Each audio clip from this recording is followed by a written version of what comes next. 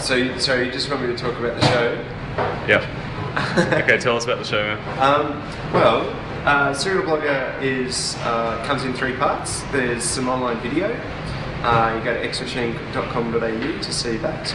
There's about 32 blogs where you see 4 characters interact and get to know each other.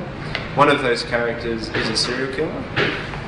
All of the characters are kind of strange, extreme kind of constructions of self. They kind of, I guess, put on. They're characters of characters in a way.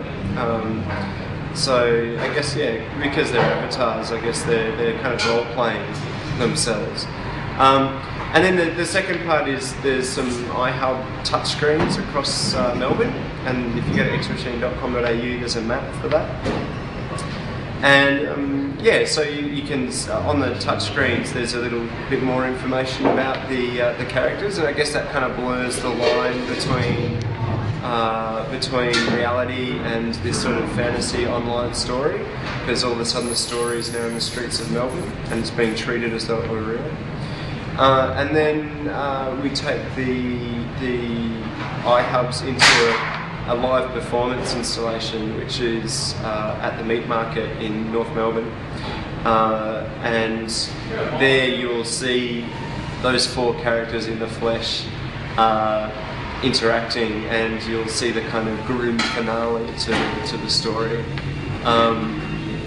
And you know, the characters are all very hyper real, very kind of over the top, but not in a theatrical sense, more in a kind of I guess cyberculture sense. They're all very individual. So yeah, I mean, that's Serial Blogger. Cool. Do you need to go to the website before the show? You can go to the website before the show. I guess I recommend you do. You can watch it afterwards.